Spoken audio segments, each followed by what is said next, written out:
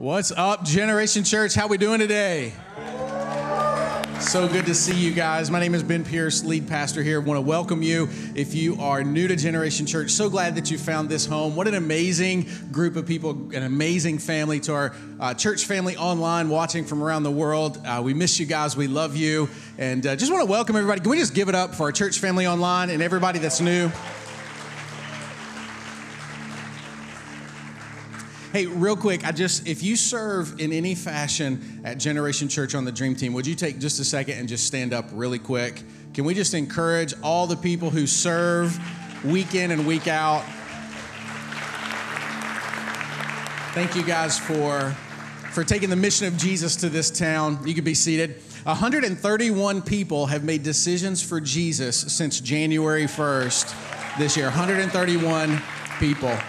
And it's amazing just to see, it's incredible to see what God is doing in our church family right now and in this community. And one of the teams that I'm leading personally is our New Believers team. And that team of people, they connect with all those hands that are going up every single weekend. If you're on the New Believers team, will you just wave? Just wave. Yeah, New Believers team out there.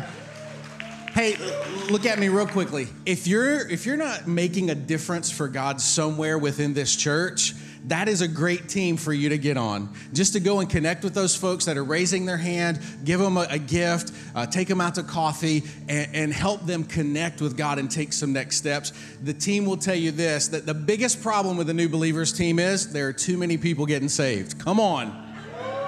Too many people for them to connect with, seriously. And so, man alive, that's a great place for you to make a difference. So I encourage you, let us know. Go to Growth Track, let them know you'd like to be a part of that team and make a difference in people's lives. Okay, so we're in a series called Hurt But Healing. How many of you guys were here last week? Great. How many of you guys are new? You're afraid to lift your hand. I saw a few of you. If you missed it last week, go back. You can watch it online, But I want to just, if you can, let's just get quiet in the room for a moment. I just want to help you connect with maybe some things that have hurt you in the past. Last week, we kicked the series off and we talked about those past hurts. I told the story of the first funeral that I ever had to officiate, which was that of my 33-year-old cousin. There's a lot of pain in life. And as we get into today's message, I want to talk to you about the people that have hurt you. Now, you've made your own mistakes and you have your own moments in your own past. Those hurts are in some ways part of your decision-making process. But then there are people in your life that just seem to come out of nowhere. And maybe you've had deep connected relationships with them, and somewhere in the process of life, somehow you got hurt. It's called part of just being human. Like we just end up hurting each other. Sometimes we don't even know that we do it. If I had to guess, I would say 100% of the people in this room and just people in general have been hurt by somebody somewhere at some point. 100% of us. But here's what I know is in the middle of all of that hurt, as we're the walking wounded, that there's a healer that exists. There's a healer that wants to take those places of pain, those people that have perpetrated against you and created a wound. There's a healer that wants to heal you. Now today is not an over-spiritualized attempt to just tell you to suck it up. That's not what this is. But while we have practical steps for getting healed of the things that have hurt us, more powerful than all the practicality is the presence of God. And I know that you've probably had somebody tell you, you just need to read your Bible more, and you just need to pray more. You just need to come to church more. You just need to do this more. And all the onus is put back on you. You just need God to do this or that or the other. And while we take these practical things and we mix them together with our faith, at the end of the day, you just need to see God face to face. And it is my prayer today that as I unpack this passage of Scripture for you, that you would see God face to face in your pain and in your wounds and the things that you've tried to conceal, the things that you've tried to cover up, the things that you've tried to set aside in life. And it is my prayer today that as you connect with the power and presence of Jesus himself, that you would experience healing. The deepest parts of your soul. So would you close your eyes with me today as I pray? God, we just bless you today. We thank you that, God, you have a plan and a purpose for us, that, God, you take the pain that people have inflicted on us, and, God, we learn from it. You use it. And on the other side of that pain, God, you have great purpose for us. So, God, as we open our hearts today and we become vulnerable, would you speak to us? Would you show up today? I thank you for it, God, right now. In Jesus' name, amen.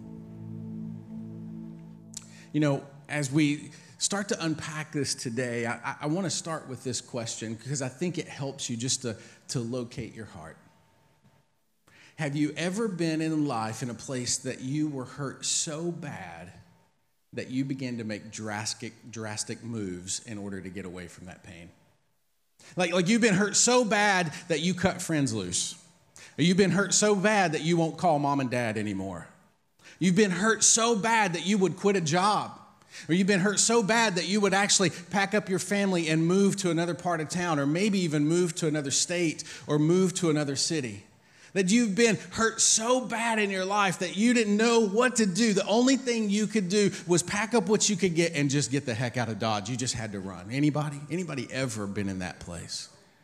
Yeah. A lot of us have been in that place in life where we have been hurt so bad, and you kind of wonder, like, how in the world can people treat other people the way they do? And it's interesting because when we get hurt, we do kind of take on a little bit of a victim mentality that looks at just how we are affected in that. But there's more to the story than just how people have hurt you and how it has affected you. We're going to look like that. But here's the thing. Anytime somebody hurts you, it feels like straight up betrayal. I mean, anytime somebody does something to you that you take personally and it wounds you, I mean, they might as well be Jesus. Sold you out for 30, Judas. Sold you out for 30, not Jesus. Jesus didn't betray you. Judas betrayed Jesus. Straight up Judas sold you out for 30 pieces of silver. And sometimes, even though we may have had a part to play in that, we still feel these immense feelings of just betrayal. And so we quit our jobs, we burn our bridges, we move to a new city, we throw in the towel on relationships. We do all of these things to distance ourselves from the pain that people have inflicted upon us.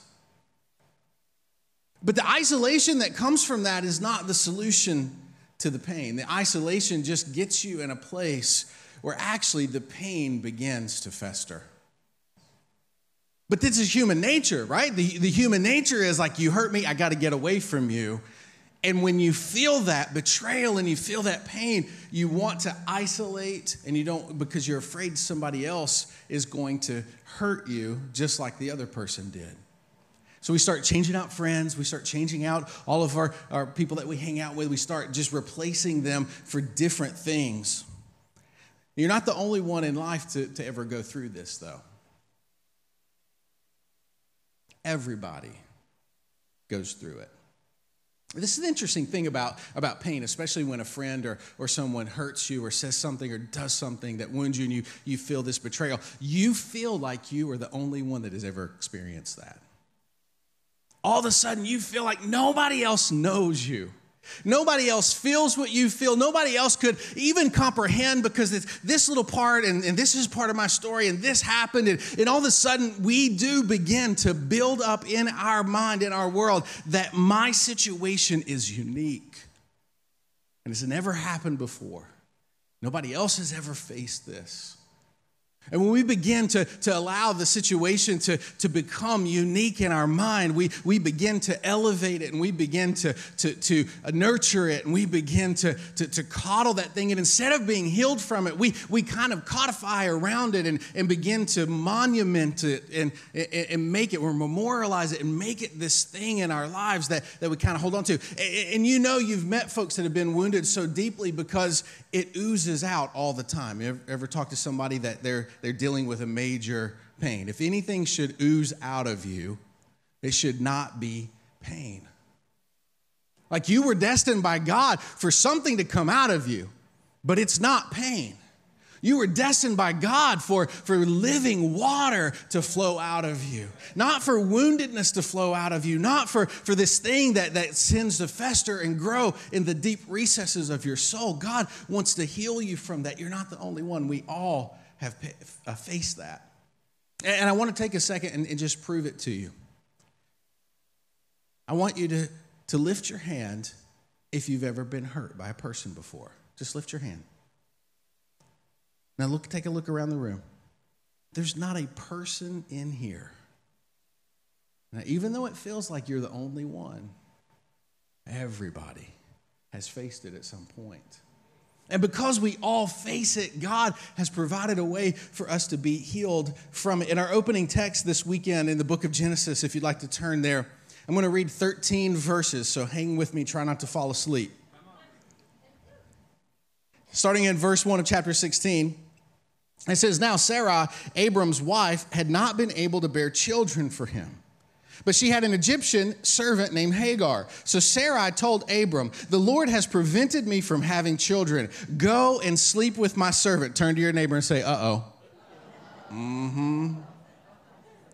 "Perhaps I can have children through her." And Abram agreed with Sarah's proposal. Turn to your other neighbor and say,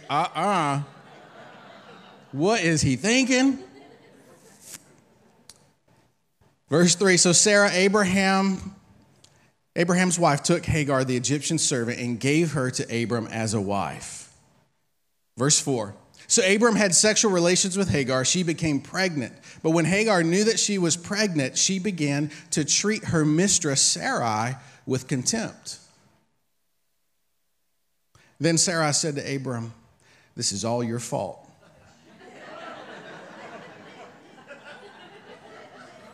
Now, I don't want to get into a message on relationships or marriage, but where's she going here, guys? I mean, Abram, this is all your fault. Welcome to life. She says, "I put my servant into your arms, but now that she's pregnant, she treats me with contempt. The Lord will show who's wrong, you or me." I mean, come on. This had to be happening at 3 o'clock in the morning in a tent somewhere in the desert. And there's clay pots being slammed around and thrown across the tent. Tent poles are getting taken out and thrown at Abram. I mean, this has got to be one of those knockdown, drag out 3 a.m. fights that all you married people act like you don't have.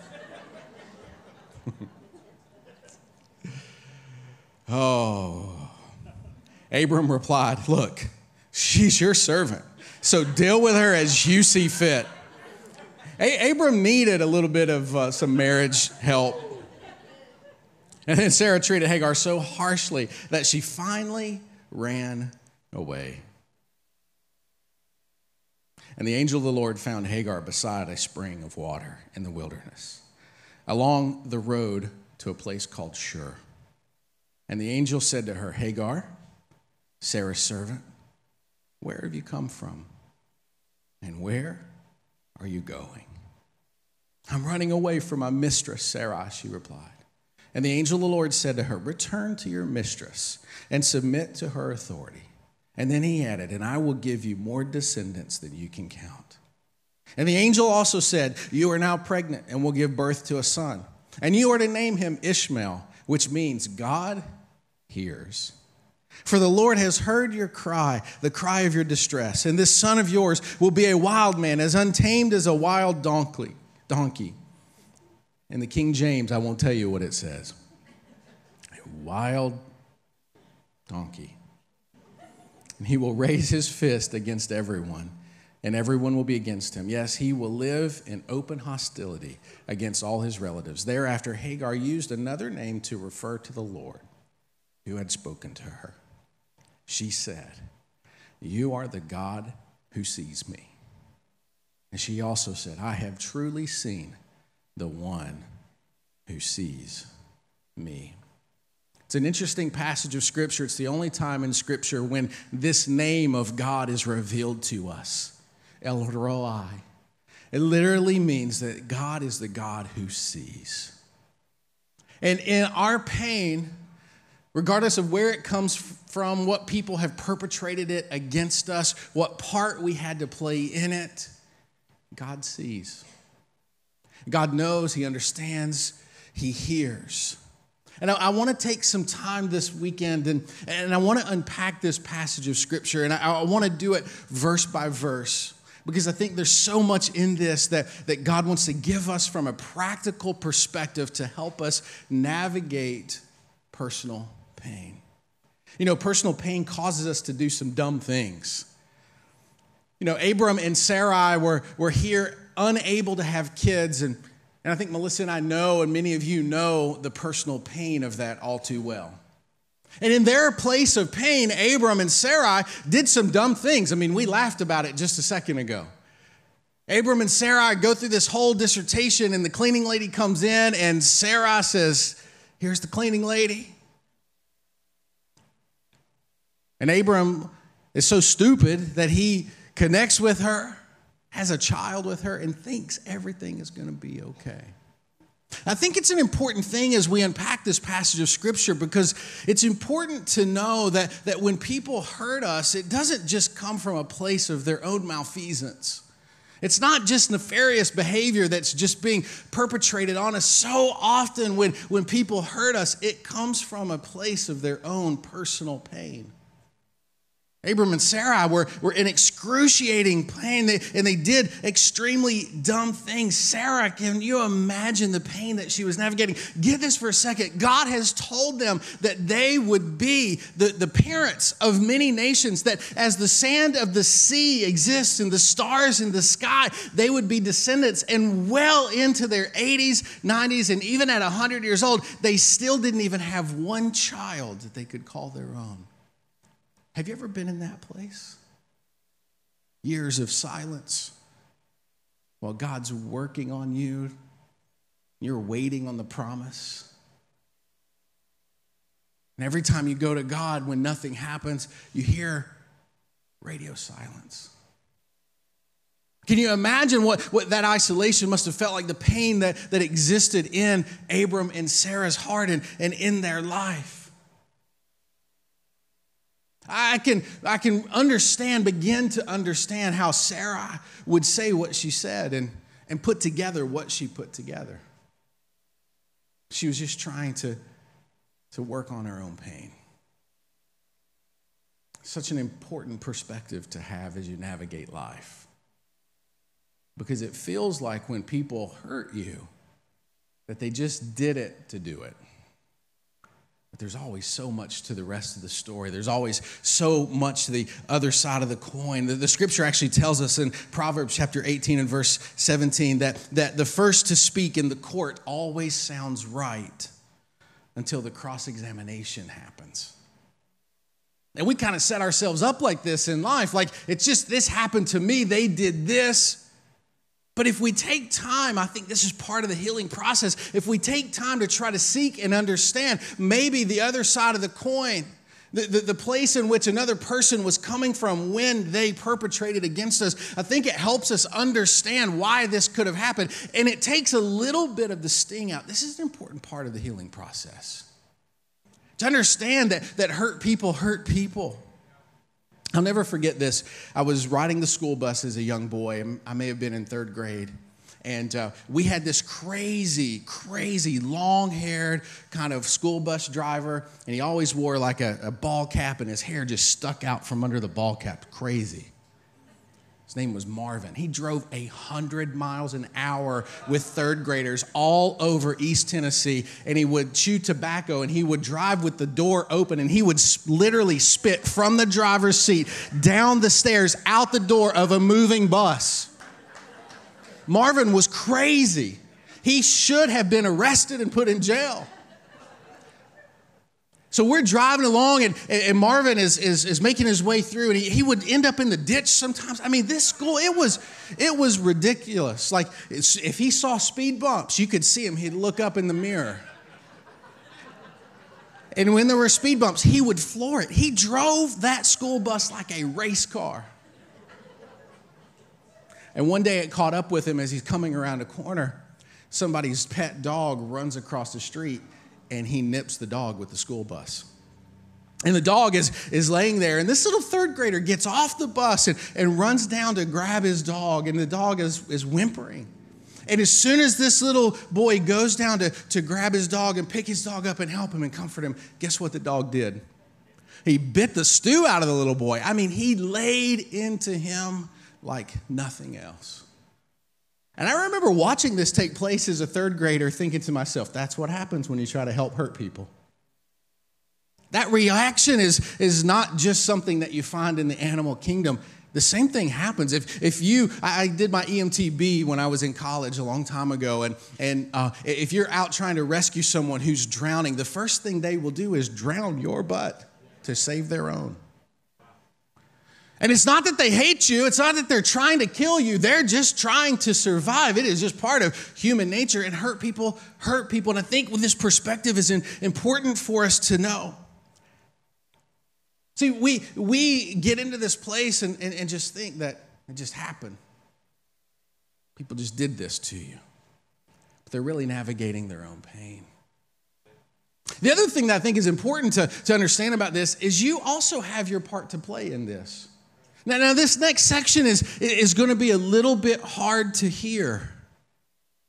But so often the truth is hard to hear. Because none of us, save Jesus, are perfect in this life. And when you read the story, you find that Sarai, in her own place of personal pain, is trying to navigate this, and caught up in the wake of her own personal pain is Hagar. But then Hagar has this moment where she becomes Abram's wife. She has a child, and then the scripture tells us that she began to treat Sarai with contempt. Now, we're not always innocent in the interactions that cause us personal pain, but we tell ourselves we are. We tell ourselves that, no, they just did that. But at the end of the day, there is always a little bit of each person that weighs into this. And I think part of the healing process requires us to begin to be honest with ourselves and look at this and say, you know what? That person went way out of range. They did something that they should have never done, but your own personal healing requires you to be honest and humble and say, you know what? But I also had a part to play in that.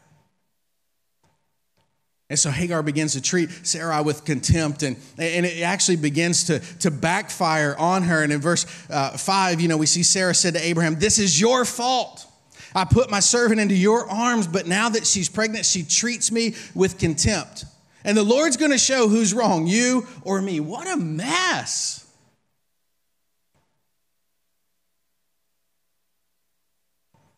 Verse 6, Abraham replied, "Look, she's your servant, so just deal with her as you see fit." And then Sarai treated Hagar so harshly that she ran away.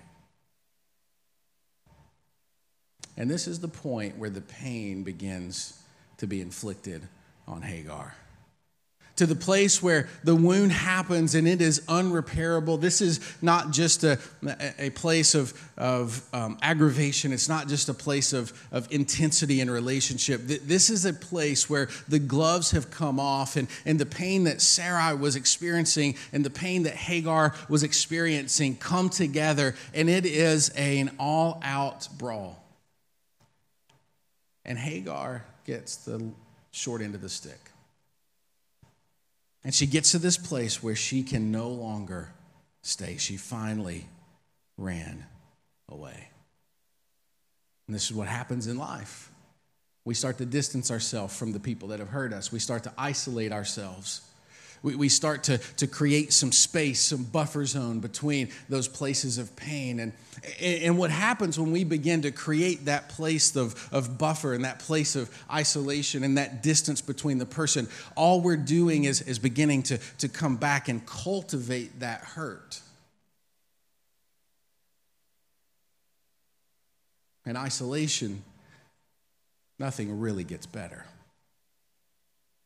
It's in that place of isolation where the people that you actually needed in your life to help you navigate the wrong are no longer there. But it's how we operate. It's human nature. It's how we feel when things begin to happen. It's our default baseline.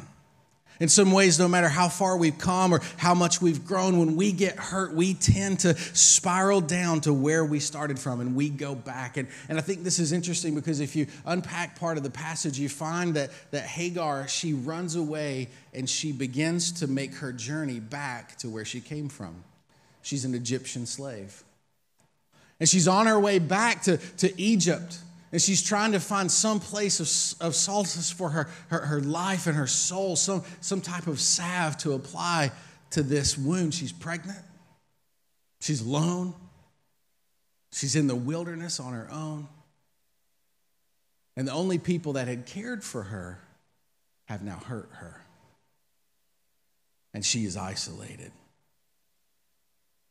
In verse 7, the angel of the Lord shows up and found Hagar beside a spring of water in the wilderness on the road to Shur. Now, this word Shur is an interesting place because Shur is in the middle of the passage, the trade routes between Egypt and the rest of the Middle East.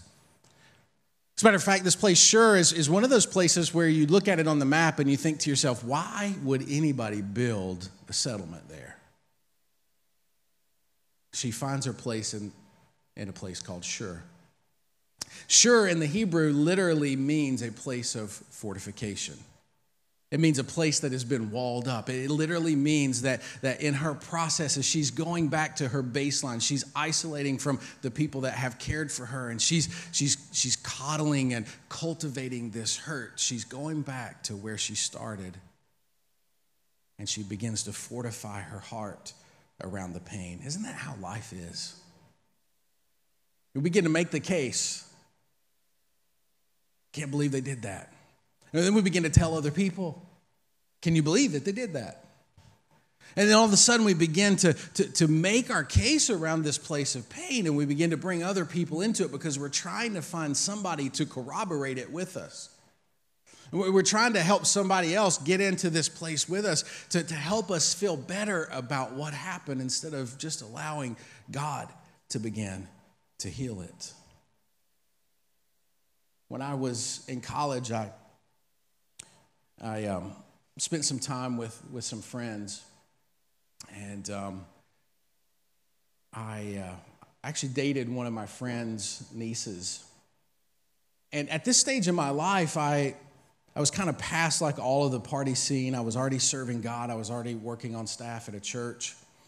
And I was kind of in a place where the next person that I dated was someone that I really thought could be the one that I would marry. That's just where my frame of mind was.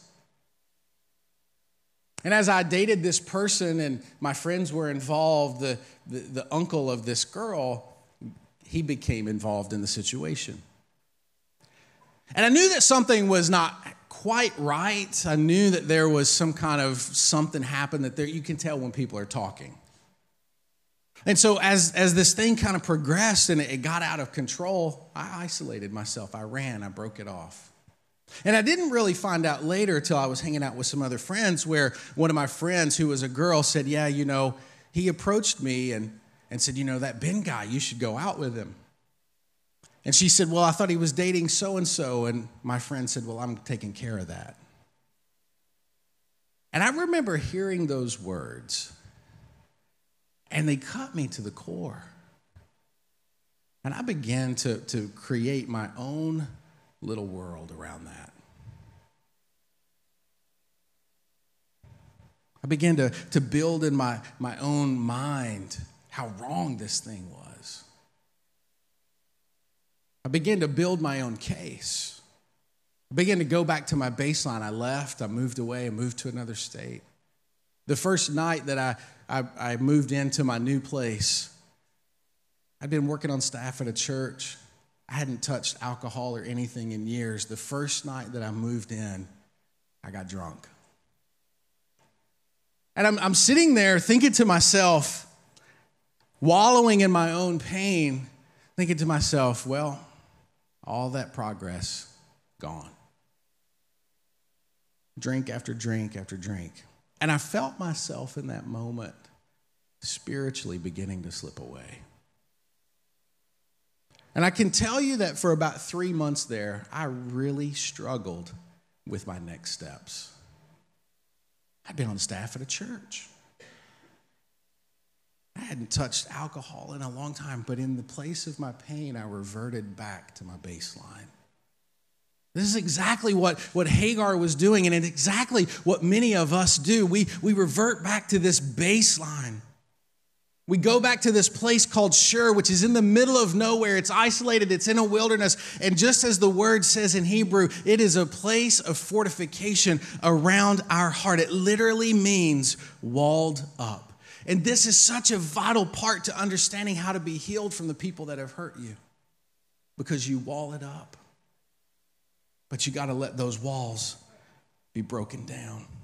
2 Chronicles 16:9 says this, that the eyes of the Lord search the whole earth in order to strengthen those whose hearts are fully committed to him. I love this passage of scripture because for the first time in the middle of Hagar's pain, God shows up and he uses her name. He says, Hagar. He didn't call her servant girl. He didn't say, hey, Egyptian. He didn't say anything derogatory. He used her name and he calls her out and he says to her, Hagar, Sarai's servant, where have you come from and where are you going? And for those places of pain in your life today, I believe the Holy Spirit is asking you the same question. Where have you come from and where are you going?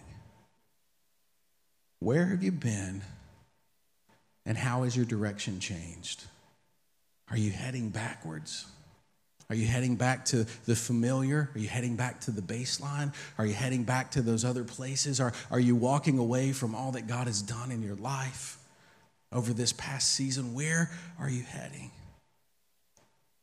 He says this, verse 9, the angel of the Lord, who is God himself, he says to her, return to your mistress and submit to her authority.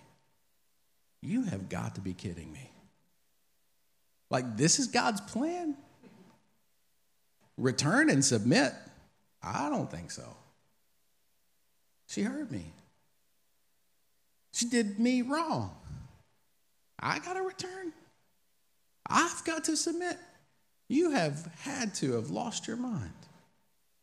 Not going to do that. Can you imagine this conversation that she must be having? But here's what God knows about your situation. That if you don't confront the pain that exists in the present, the pain that will happen in the future will far exceed anything. If you don't confront the pain that has happened in your present, the pain that you will experience in your future will be far, far worse. The best example that I can give you is this dichotomy of a cavity versus an abscess. How many of y'all want to go to the dentist today? Anybody? Nobody wants to go get a cavity filled, but what happens if you don't confront the pain of having a cavity filled? You got to have the tooth pulled. And this is the part of the process of life that God's trying to get her to. And for you as well, we want to isolate, we want to get ourselves in the wilderness, but when you confront the pain, it starts the healing process. He then added this in verse 10. He said, I will give you more descendants than you can count. And the angel also said that you're now pregnant and you're going to give birth to this son. You're going to name him Ishmael, which means God hears. Did you know that there is purpose beyond the pain that you feel right now?